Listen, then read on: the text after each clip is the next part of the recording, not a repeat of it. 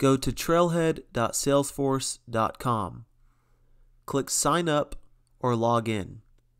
I'll click Log In.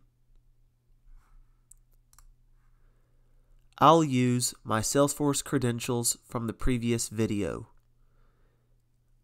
Otherwise, you can use these other login credentials. Click Learn. Click Trails. Click Admin. Click Beginner. Scroll to Admin Beginner Trail. Click Admin Beginner. Scroll to Data Modeling. Click Create Object Relationships. Scroll to the bottom. At Hands-On Challenge, click the drop-down. Click Create a Trailhead Playground. This creates a Trailhead Playground for you.